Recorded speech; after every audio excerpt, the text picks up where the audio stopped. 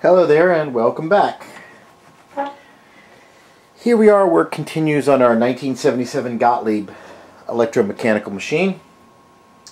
I have gone through it lightly with the magic eraser and kind of cleaned the playfield a bit and then put 2 coats of wax on it. So what you're seeing here is just a little kind of light polishing with one of these microfiber cloths, just going over it, getting the playfield kind of nice and smooth. It's far from perfect, but it's definitely an improvement over when we pulled it out of the warehouse. And I wanted to take this time to kind of talk a little bit about my approach to working on pinball machines and the different approaches that different people may have. Because once you get into this community, you'll find that there's several different kinds of pinball enthusiasts.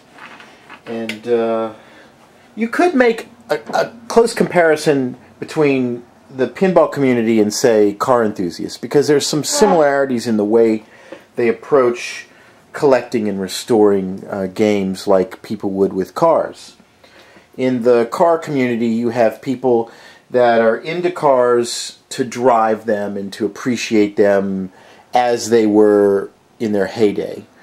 Then you have other people who want to restore the cars to just totally original, factory exact like they were, and then stick them in some kind of a garage and never ride them or drive them.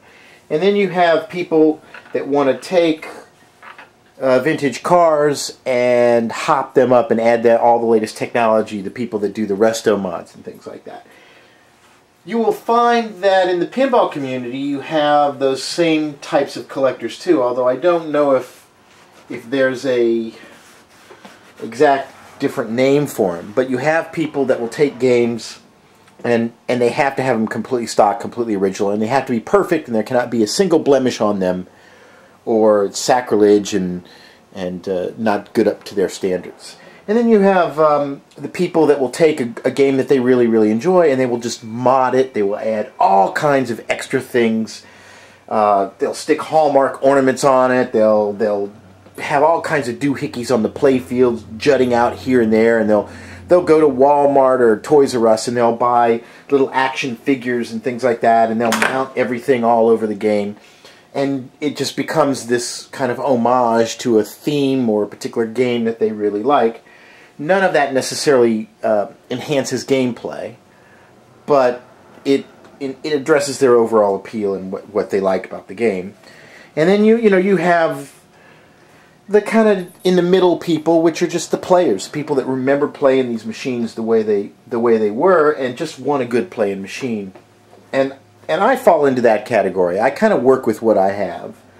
If I have a really good quality machine, I'll definitely try to restore it as best I can, but I'm not trying to make it 100% original, and I'm not going to kill myself if it's not like that. My main focus is on playability. So if I have a beat-up game that's got a lot of problems with it, I'm not going to go over it with a microscope.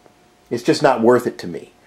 So sometimes in some of my videos you may see me hacking on boards, and I'm not showing as much care as I would, say, if I was hacking on some kind of $10,000 game or something super rare. I'm just not going to do it.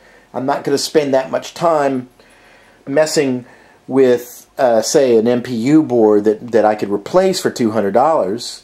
I'm not going to spend 10 hours going over it with a toothbrush to make it perfect. I'm going to do what I can to get it working and try to get it back in the game. So, I may catch some criticism from people that, see me working on a machine here or there, and I'm not necessarily treating it with the maximum amount of respect or consideration that I could if I wanted to have it function 100% perfectly. But it depends on, it varies from game to game. We look at a game like this, the Gottlieb Jet Spin. This is a nice game. I'm likely to spend a little bit more time making it look good. I mean, we've got a really nice back glass that is in really good shape, and I'll spend some time trying to make this thing nice. I'll even clean up the cabinet, try to make it as nice, close to original as I can. I'm not going to kill myself on this game and try to make it like it rolled off the factory floor yesterday. Although this is a pretty good condition game, it's atypical, but it still has its problems. There's very little wear on the playfield.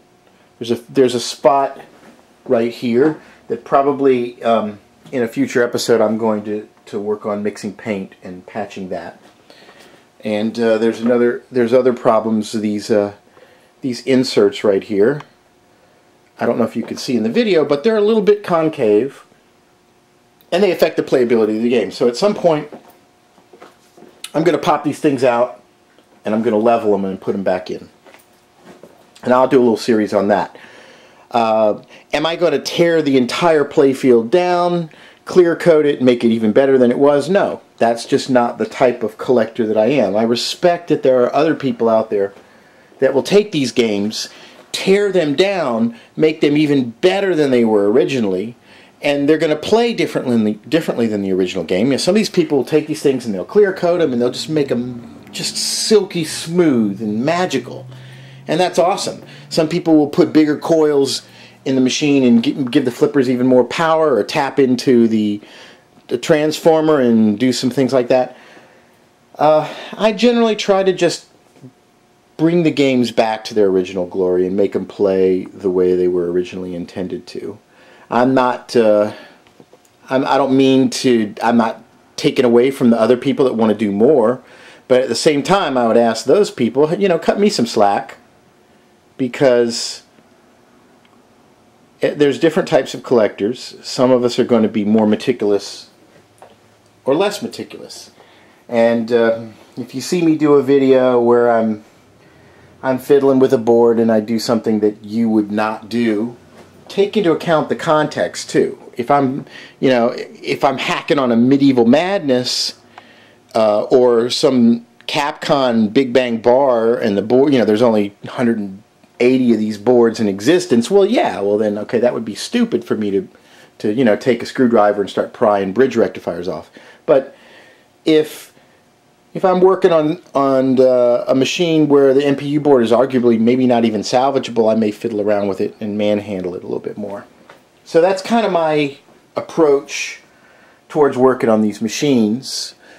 Also, I'm not really trying to do this magnificent industry finest tutorial. I'm just kind of documenting what I'm doing. I make a lot of mistakes, and I learn a lot along the way. I'm not suggesting that my little how-to guides are the de facto standard.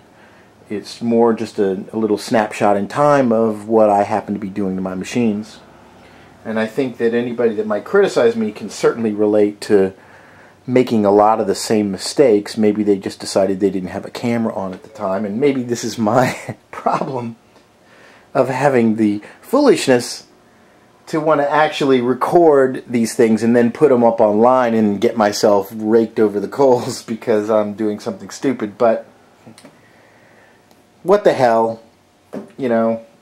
if one or two people like it, that's good enough for me. It's worth the little bit of extra effort. So here I am with the Gottlieb Jet Spin. I'm pretty pleased. It's come out nice. The playfield is, it's got really nice color to it. It's still going to need a little bit more work to make it play super perfect, but we've got a game that's starting to look good, and that's not bad from pulling it out of this little warehouse and slowly rebuilding it. One of the things I want to point out is I've got some LEDs in this, which, again, this might be sacrilege, and this might be right in contrast to what I just said about mainly working on function and not form. But it was almost like a kind of a fun experiment. I picked up some LEDs from CoinTaker and wanted to see how they look. So we've got LEDs in the playfield. We've also got some LEDs in the back glass. And I really like how the cooler, higher color temperature LEDs make these purples and these greens pop out. I just think that's really, really cool.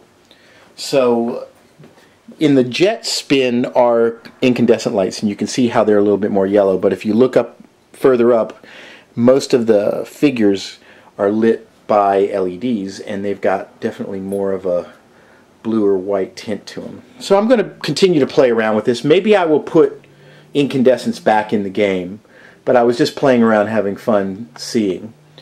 So that's kind of where I'm at, and I hope you like it, and stay tuned, and I'll post more as long as people want to see it.